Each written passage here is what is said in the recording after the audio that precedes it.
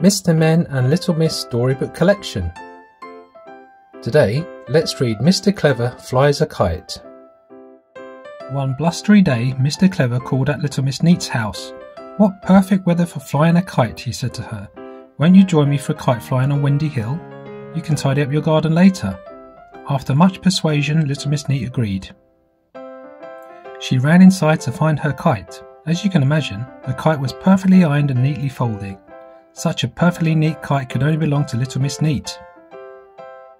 "I am so very, very clever to have built this clever kite for myself," boasted Mr. Clever.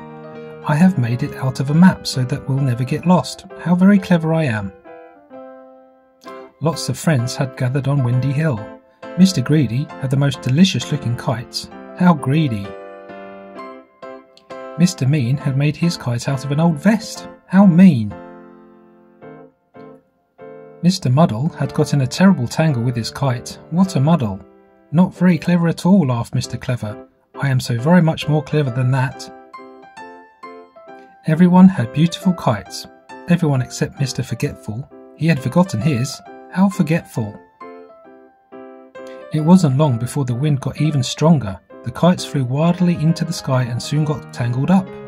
Mr. Tall came to the rescue and worked hard to untangle them. Mr. Clever was far too clever to let his kite get in a tangle. Suddenly there was a shout. "Help! Poor little Miss Tiny. She was so very small and light that she had been blown away with her kite. Help me, help me!" Mr. Small rushed to her rescue, but he was too small and light that his feet were lifted off the ground, and he was lifted right into the air with little Miss Tiny. Thank goodness that Mr. Tall was there. Just then Mr. Tickle arrived. Mr. Tickle was looking for someone to tickle. Mr. Tickle was looking for anyone to tickle. Tickle, tickle.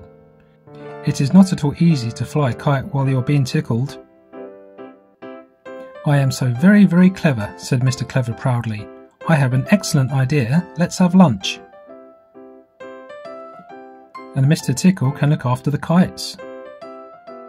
After holding all of those kites, Mr. Tickle was so tired he could hardly lift his arms.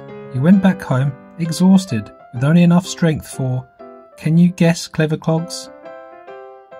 That's right, a tiny tickle for you.